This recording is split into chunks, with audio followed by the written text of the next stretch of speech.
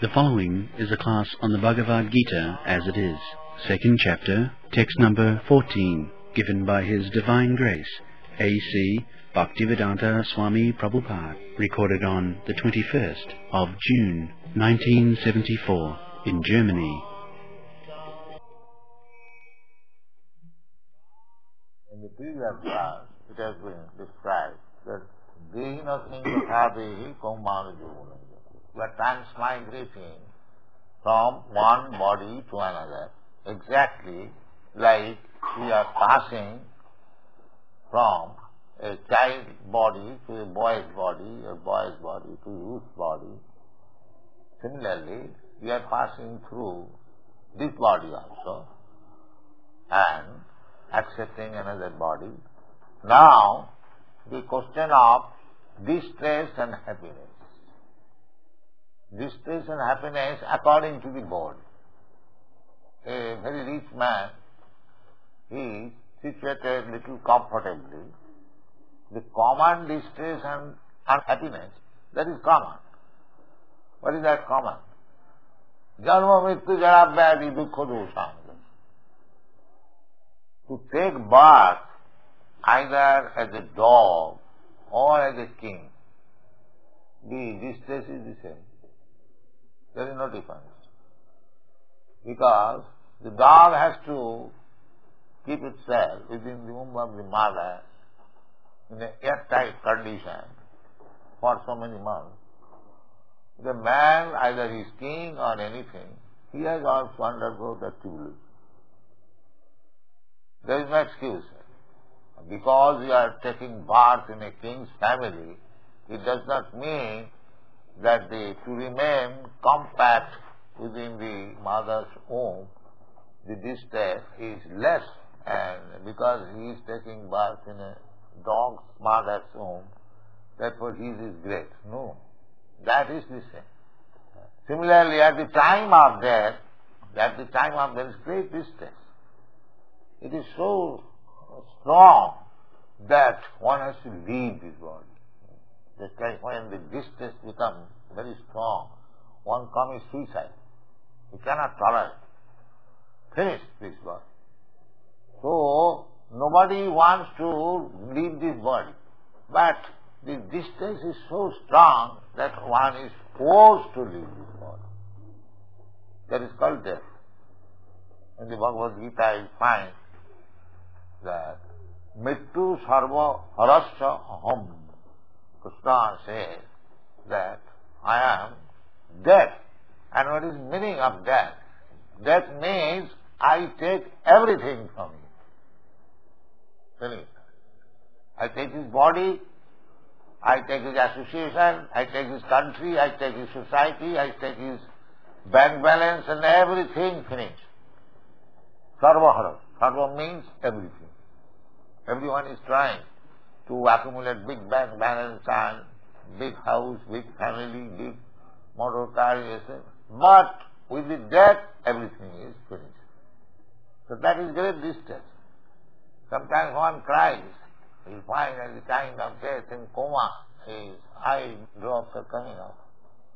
He is thinking, I made so many things so nicely to live comfortably, and now I am losing everything.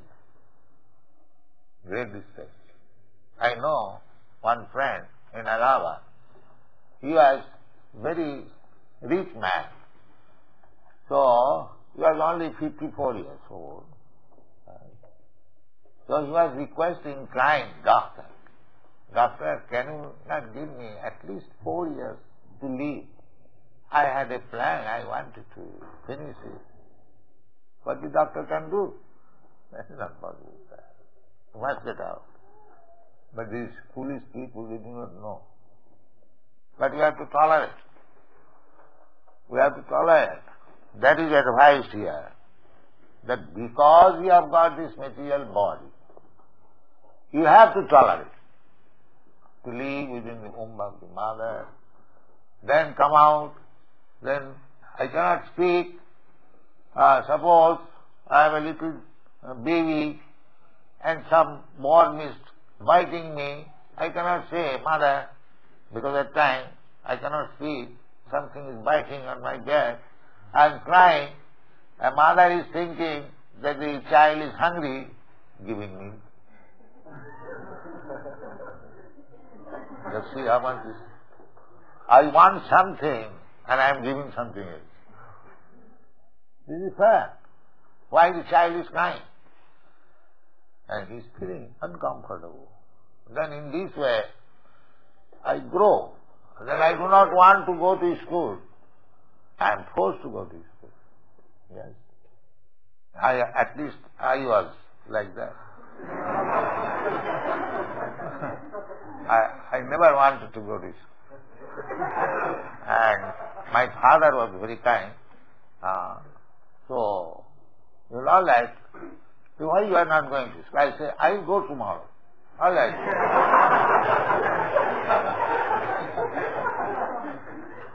But my mother was very careful. Perhaps if my mother would not have been little sick, I would not have gotten any education. My father was very living.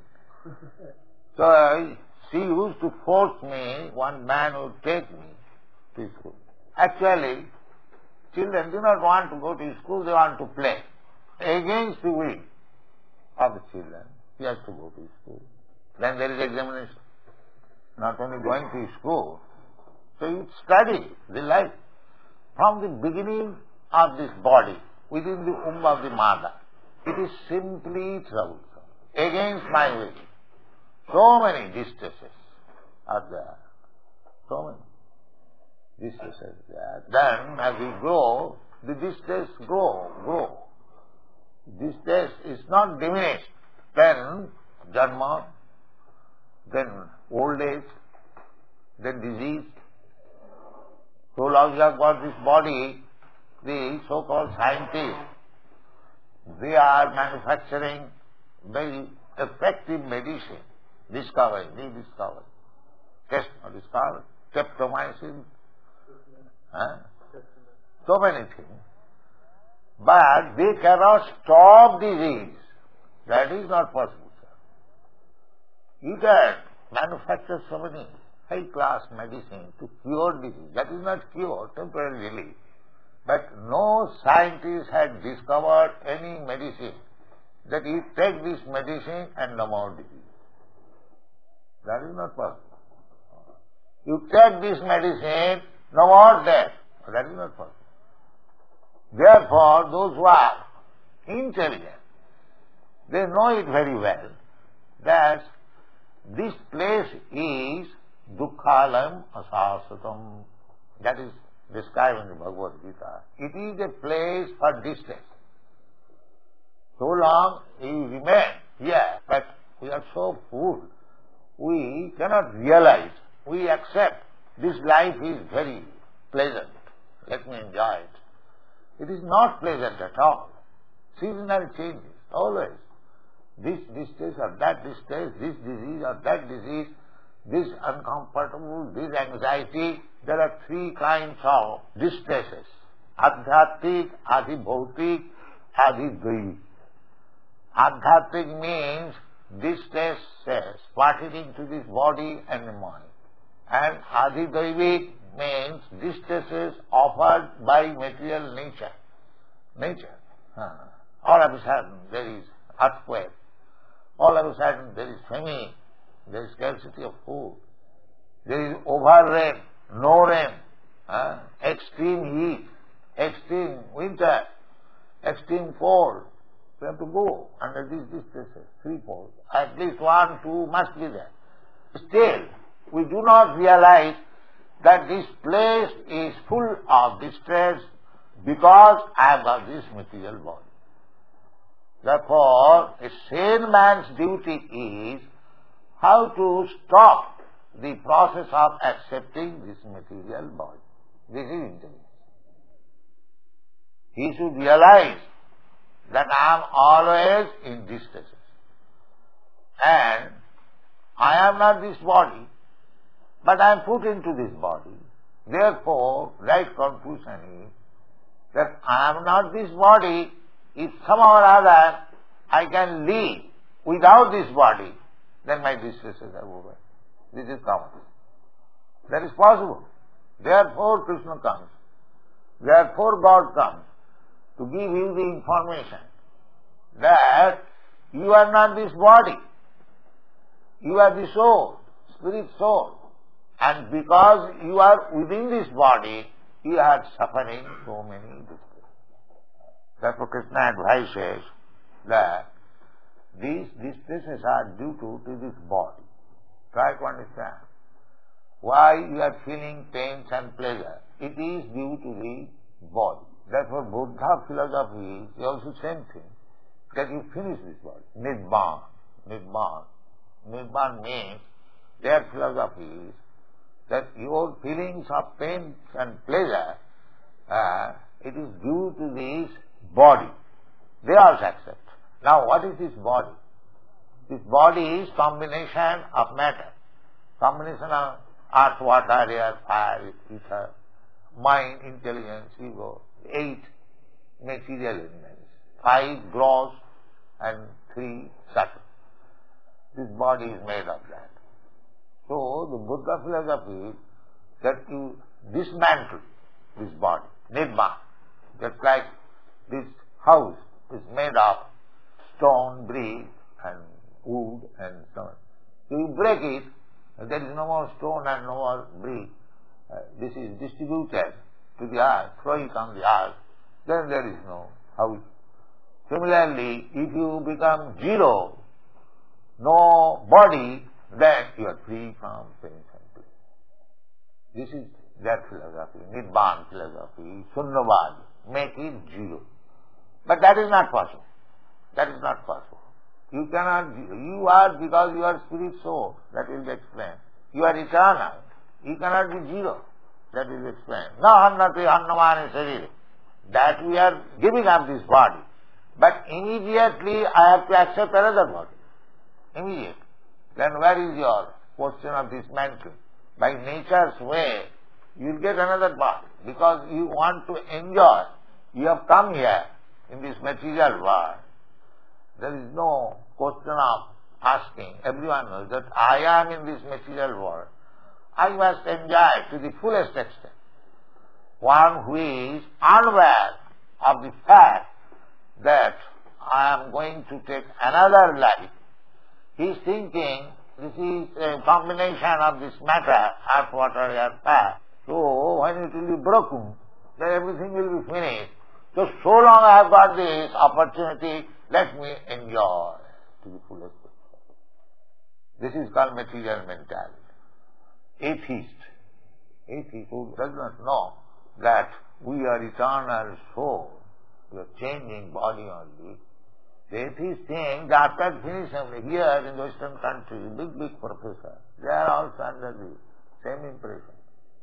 That when the body is finished, everything is finished. No, that is not. Therefore, that is the beginning of instruction. Vehinasmin jathadehi kaumara jovanaga. You are changing different bodies.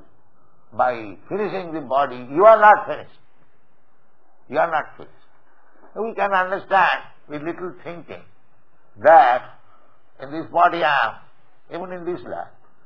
At night I get another body. I dream there is a tiger. I go to the forest and there is a tiger and it is coming to kill me.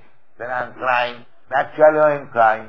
Or in other ways, I have gone to some beloved man or woman, we are embracing, but the bodily action is going on. Otherwise, why I am crying? And why there is discharge of semen? So, people do not know that I am leaving this gross body, but I am entering this subtle body. Subtle body is there, not question of inside. We are packed up. Just like this body is packed up with heart and coat.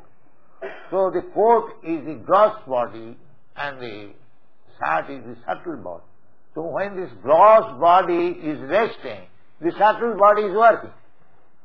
The foolish man, they cannot understand that I am compacting some body as a subtle body or gross body. One who is too sinful, very much sinful, he does not get the gross body, he remains in the subtle body, and that is called ghost. You have heard, some of you might have seen, there is ghost. Ghost means he doesn't get, he is so sinful that he is condemned to remain in the subtle body. He does not get the gross body. Therefore, according to Vedic system, there is Shraddha ceremony.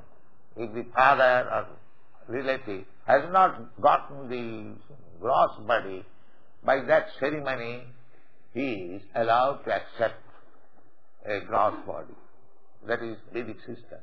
So anyway, we can understand that I am sometimes in this gross body and I am sometimes in the subtle body. So I am there, either in the gross body or in the subtle body. So I am eternal. But when I work with the subtle body, I forget this gross body. And when I work with this gross body, I forget the subtle body.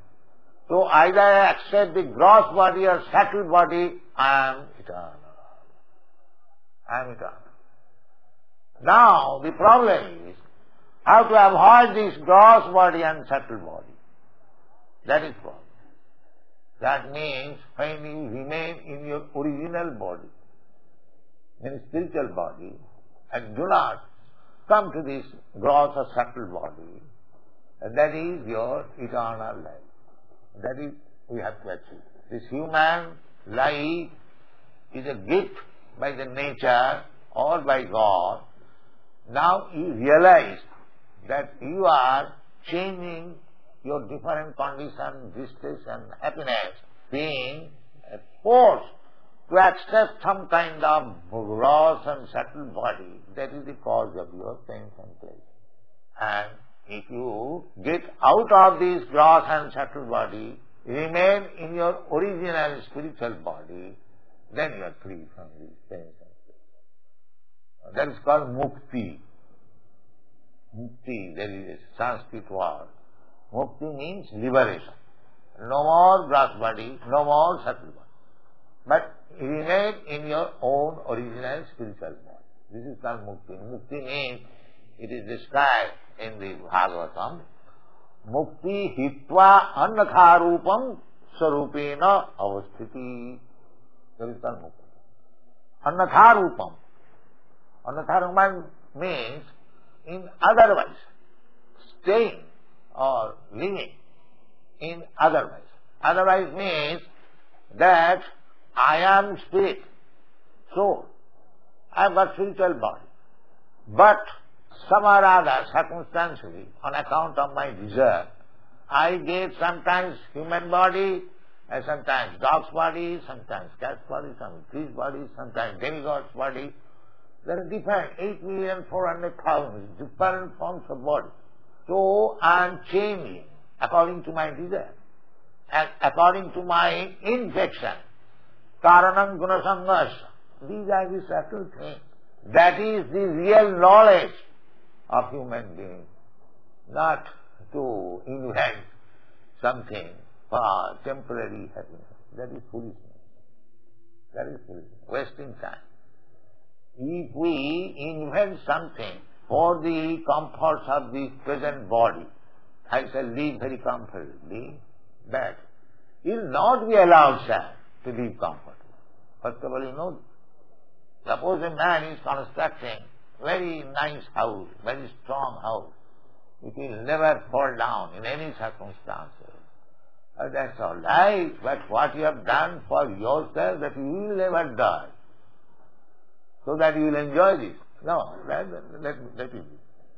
me have a very strong built house. So house remains equal. Strong built nation. This is Napoleon, constructed strong built arches. But where he has gone, nobody knows. So, therefore Bhaktivinoda Thakur says, sings, Jaravidya sab mayar bhuibhav, tomar bhajane bhava. The more we advance in so-called material happiness, or material advancement, the more we forget our real identity. This is the result. So, we should understand that we have got a separate business, real business, That is called self-realization. That I am not this body. This is self-realization. That is being instructed by Krishna in the beginning. You are not this body. The first understanding, first knowledge is to understand that I am not this body, I am spirit soul. I have got a different business. It is not that these temporary actions or activities, like as a dog or as a human being or as a tiger or as a tree or as a fish, there are activities. Ahara nidra bhaya vaitumancha. The same principle of bodily necessities, eating, sleeping, sex life and defense.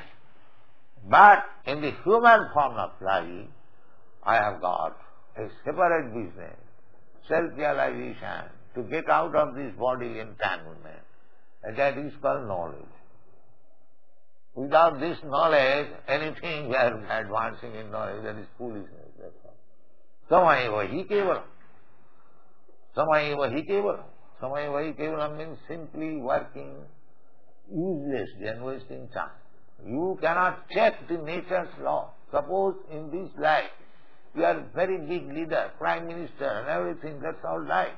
But according to your mentality, you are creating next life.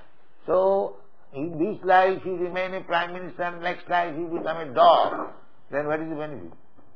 Therefore these atheist fools, they want to deny next life.